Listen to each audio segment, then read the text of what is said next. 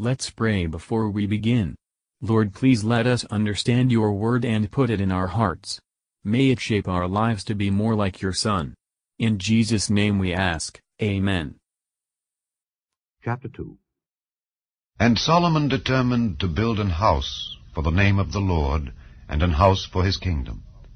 And Solomon told out 70,000 men to bear burdens, and 80,000 to hew in the mountain, and 3,600 to oversee them. And Solomon sent to Huram the king of Tyre, saying, As thou didst deal with David my father, and didst send him cedars to build him an house to dwell therein, even so deal with me. Behold, I build an house to the name of the Lord my God, to dedicate it to him, and to burn before him sweet incense, and for the continual showbread, and for the burnt offerings morning and evening, on the Sabbaths, and on the new moons, and on the solemn feasts of the Lord our God. This is an ordinance forever to Israel. And the house which I build is great, for great is our God above all gods. But who is able to build him an house, seeing the heaven and heaven of heavens cannot contain him? Who am I then, that I should build him an house, save only to burn sacrifice before him? Send me now therefore a man cunning to work in gold, and in silver, and in brass, and in iron, and in purple, and crimson, and blue, and that can skill to grave with the cunning men that are with me in Judah and in Jerusalem, whom David my father did provide. Send me also cedar trees, fir trees, and algum trees out of Lebanon.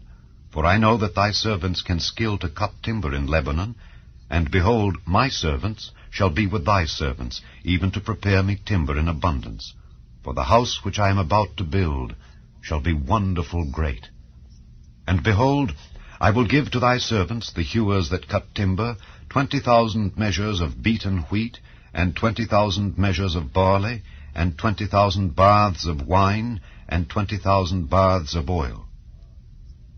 Then Huram the king of Tyre answered in writing, which he sent to Solomon, Because the Lord hath loved his people, he hath made thee king over them. Huram said moreover, Blessed be the Lord God of Israel, that made heaven and earth, who hath given to David the king a wise son, endued with prudence and understanding, that might build an house for the Lord, and an house for his kingdom. And now I have sent a cunning man endued with understanding of Huram my father's, the son of a woman of the daughters of Dan, and his father was a man of Tyre, skillful to work in gold, and in silver, in brass, in iron, in stone, and in timber, in purple, in blue, and in fine linen, and in crimson. Also to grave any manner of graving, and to find out every device which shall be put to him with thy cunning men, and with the cunning men of my lord David thy father. Now therefore the wheat and the barley, the oil and the wine, which my lord hath spoken of, let him send unto his servants. And we will cut wood out of Lebanon as much as thou shalt need. And we will bring it to thee in floats by sea to Joppa, and thou shalt carry it up to Jerusalem. And Solomon numbered all the strangers that were in the land of Israel after the numbering wherewith David his father had numbered them. And they were found 150,000 and 3,600.